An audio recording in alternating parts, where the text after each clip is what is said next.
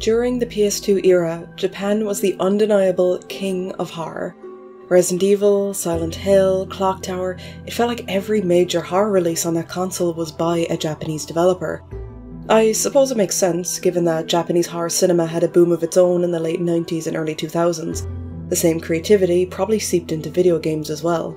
And yet, notice how despite all of these games being developed in Japan, none of them are actually set in Japan.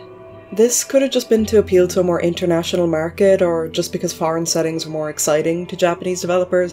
I don't know, but regardless, it took a while for a game with a Japanese setting to come along and fill this gap in the horror video game market. Enter Fatal Frame, one of the first to take on the challenge, developed by Tecmo.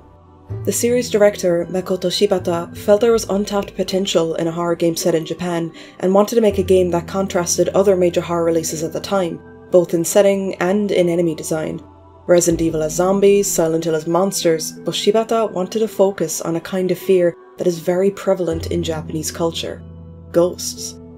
In a 2008 interview reflecting on the franchise, Shibata described the two core elements of Fatal Frame that helped shape their vision for the first game, and eventually the entire franchise. When I first proposed the idea for Fatal Frame, I incorporated two elements that I suppose you could say are the rough blueprint for any Fatal Frame game. For one, I wanted the game to take place in a Japanese traditional style house. In those kind of old-fashioned houses, there's a lot of nooks and crannies and areas tucked behind sliding screens and doors that are too dark to see. I wanted to make a horror game that capitalized on that darkness, a horror game where, just standing there, you felt afraid. Secondly, I wanted there to be some kind of mechanic that requires you to capture the ghosts. When you're looking at something scary, like a ghost or a spirit, you don't really want to look directly at it, right?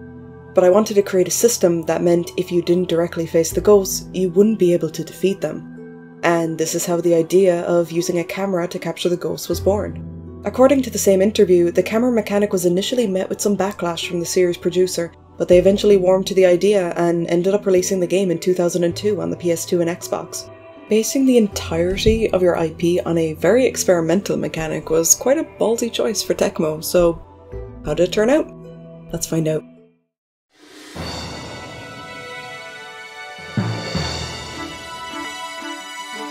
Oh wow, listen to this music. You just don't get title cards like this anymore. Oh yeah, this game released as Project Zero in Europe. It's actually a lot closer to the Japanese name for the game, which is just Zero. And of course, the American name is Fatal Frame.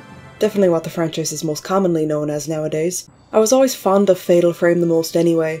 Sure, it's a little bit cheesy as a name, but it's at least more memorable than Project Zero, which doesn't really tell you anything about the game. So we start off playing as Mafuyu just as he's about to enter a mansion deep in the forest. We hear a narration from his sister, Miku, who explains that they've both been seeing visions as long as they can remember. She explains that Mafuyu is searching for a famous novelist, Junsei Takemine, who disappeared along with his colleagues while researching for his newest book. This led Mafuyu to go to his last known whereabouts, Himido Mansion. This brief chapter acts as a short and sweet tutorial, giving us a chance to get used to the controls.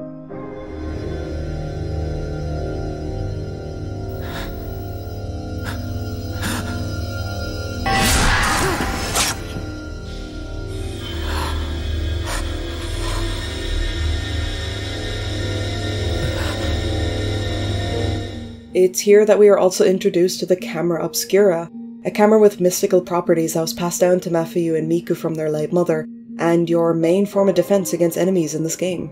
This camera has the power to expose things the normal eye can't see. I remember the incident from which I learned of its unique power to capture ghosts. Yeah, so, side note, the voice acting in this game, it's not good. I'd even say this is some of the most lifeless voice acting I've heard in a video game period. All the characters sound so robotic, there's not really any point in the game where they vary their delivery or, actually sound scared. To add salt to the wound, there's no Japanese language option available either. I'm not one of those people who immediately writes off dubs as being inferior. In fact, there's some Japanese franchises that I've always been more keen listening to in English, but I always found that if a game has a very distinctly Japanese setting, hearing the characters speak English is just jarring, unnatural. It's like the Yakuza games, they're very clearly set in modern day Japan, so if anything, hearing any language other than Japanese kinda kills the immersion, right? At least it does for me. I get that dubbing it makes it more accessible to Western audiences, but come on guys, if you're gonna go through that effort, put a little bit more heart into it. Regardless, Mafiu ends up being attacked, and the game then hands us over to Miku, who reveals to us that he's been missing for 2 weeks, leading her to search for him. Finding the Camera Obscura, she realises her brother is in serious danger, and decides to explore the mansion further to find out what happened. Did something happen to my brother?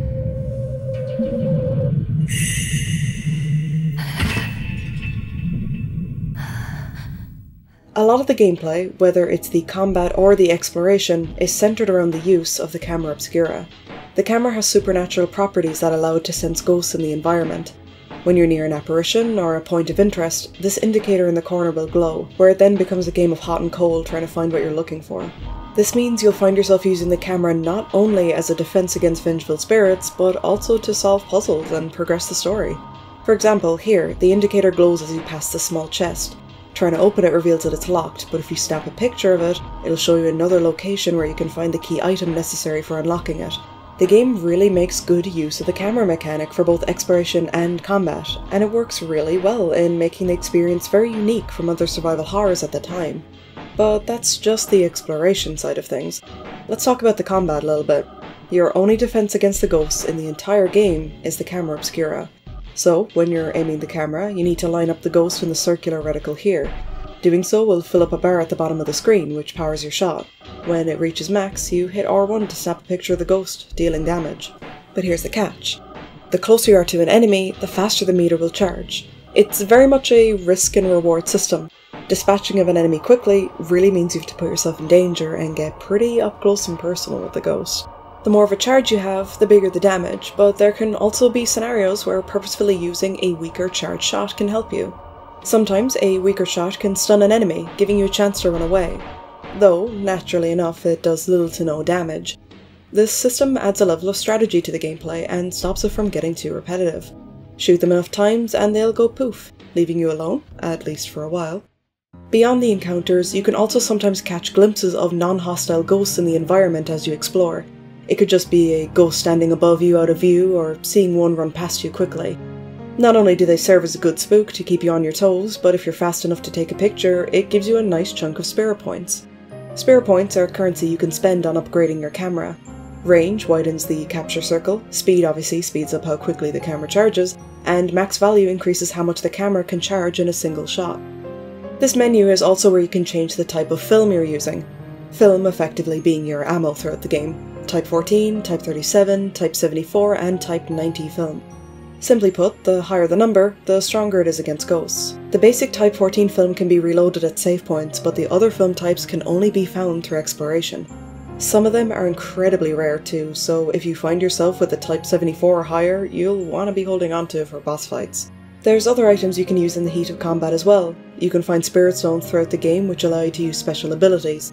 Things like slowing the ghost down temporarily, or making the ghost easier to see, and so on. Each time you use one of these abilities, it uses up one spirit stone, so you really gotta make each shot count.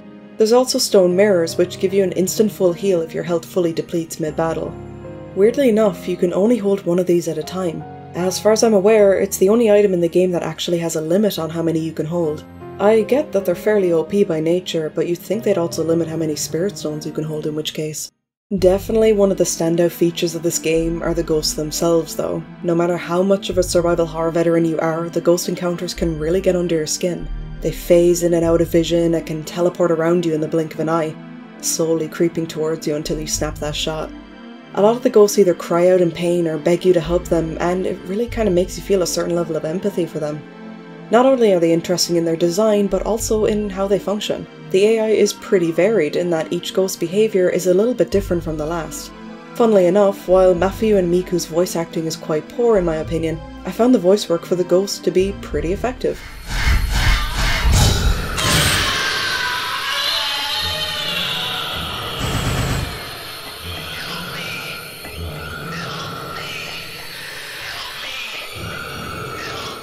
The combination of the music mixed with the ghost cries makes for a very unsettling experience. There were more than a few times where I felt a flood of relief after taking down a particularly strong ghost. It's a very intense style of horror, and it works wonderfully. If you've ever watched the original Japanese versions of The Ring or The Grudge and like the spooks in those, you'll feel right at home here. Some scenes even feel like direct nods to those films as well. I did find it surprising though that there's an entire dodge mechanic that's not even mentioned in the game. If you time it correctly and press the X button when a ghost grabs you, you can shake them off and take minimal damage. Sometimes no damage at all if your timing is spot on. Unless I missed it, this isn't mentioned in any of the tutorials. The ghosts can hit pretty hard too, so honestly I don't know how they missed this. It took me a while to realise you could even shake off ghosts at all. Thankfully though, the ghost encounters are paced pretty well. Some encounters are fixed while others are a bit more randomised, but it never feels like you're overwhelmed with endless battles. That being said, there's a little bit of a difficulty spike on the third night. If you do find yourself starting this game, try to go into the third night with some healing items on you. There's a lot of force ghost encounters and very little healing items to find. It kinda caught me off guard, not gonna lie. During moments of peace when you're not fighting ghosts, however, are when you'll be solving puzzles and progressing through the mansion. As for the puzzles themselves, they're kinda hit and miss. The biggest mistake the game makes is it tends to repeat puzzles quite often, more specifically the sliding puzzles. It kind of felt like the devs just couldn't think of any new fresh puzzle ideas, so they just said, oh, slap another one of those sliding ones in there and the player won't mind. Definitely the most interesting puzzles are the ones that incorporate the camera, in my opinion, and thankfully there's plenty of those to balance out the less interesting puzzles. Solving those puzzles, however, can be a little bit of a pain. Not because they're difficult, but because you move really slowly in this game. You might have already noticed it in the gameplay, but Miku runs at a very sluggish pace. I don't know if you can even call that running, it's more like frolicking. You do get used to it after a while, but at the beginning of the game I found myself frustrated at the walking speed, especially during combat when you might want to make a fast escape. I mean, look at how slowly Miku goes down this ladder, like seriously? I don't know if this is to build tension or what, but oh my god, Miku, please, move. I'm going to start discussing the plot of this game a little bit. If you'd rather not hear anything about it, then please skip to this time. Okay? Okay, let's go. As you explore the mansion, you quickly find out what became of the research crew. All of them were brutally murdered, with rope burns left on their arms and legs. First you find Ogata and Hirasaka, the assistants, before finally Takamine himself. All as ghosts. However, Miku was playing with fire coming to Himuro Mansion, and by the end of the first night she finds herself afflicted with the same curse. After being attacked by a ghost in a white dress, she too has those same rope burns. We discovered that there was an old ritual that used to take place on the grounds of the mansion, called a strangling ritual. A young girl would be selected as Rope Shrine Maiden, and after 10 years of being locked away from the world, she'd be sacrificed, with ropes being tied to her limbs and neck, tearing her body apart. This was done to keep the Hellgate beneath the mansion closed, the only thing keeping back malevolent forces from unleashing chaos on the world. Kirie was one of the girls destined to be a Rope Shrine Maiden, but she fell in love with a man living on the mansion grounds. When her family discovered she had fallen in love, they had the man killed. Upset over his death, the ritual ended up being a failure and the Hellgate opened, killing most of the mansion residents and causing the rest to go insane. The malice also tainted Kirie, turning her into a vengeful spirit on a warpath, cursing and killing anyone who got in her way. My biggest gripe with the story isn't the content matter. It's an alright plot, nothing mind-blowing, but not bad by any means. My issue is with how it's told. The majority of the plot and world building is fed to the player through diaries and documents. There is a lot of reading in this game. I'm not opposed to this personally, but a lot of people don't have the patience to be reading 4 to 5 page documents. But, on the other hand, if you do skip these documents, you won't have a clue what is going on in the narrative. I personally always found excessive documents in games to be very lazy storytelling. Instead of trying to communicate the story visually or through other creative means, you're literally just handing the lore dump to the player.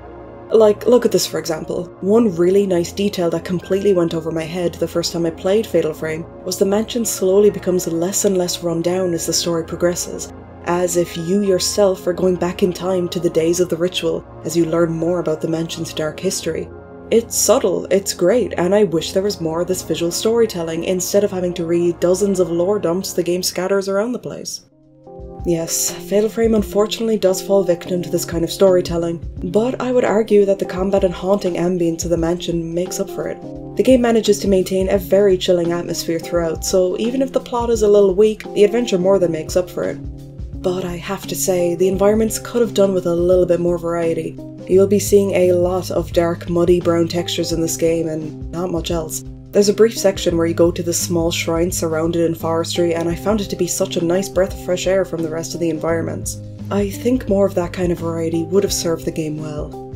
You're probably looking at 7 to 8 hours on a first playthrough for Fatal Frame. The game offers 2 endings, 3 if you're lucky enough to be playing the Xbox version, most of which can only be unlocked on the game's higher difficulties. Yeah, this game has multiple difficulties, and they boast a great challenge for anyone wanting to test their abilities with the Camera Obscura. There's also unlockable costumes and a battle game, which is effectively a series of one-on-one battles with ghosts where you can gun for high ranks. For anyone still looking for more to do after the main story, you've definitely got another few hours of content to mess around with. While the story and its execution leave something to be desired, Fatal Frame more than makes up for it elsewhere. The camera mechanic was a risky endeavour for the dev team, but it paid off, making for a battle system that's as terrifying as it is engaging. Though this game apparently pales in comparison to its sequel, Fatal Frame 2 Crimson Butterfly, Fatal Frame was still a really strong start for the franchise and remains a cult classic horror title to this day. Certainly, anyone looking to expand their PS2 horror catalogue, this game is a must. Now, if we could get a Fatal Frame that continues to build on an already solid battle system and manage to pull off an engaging story, we'd be hitting the jackpot. I wonder does Crimson Butterfly manage to deliver? Guess we'll have to find out.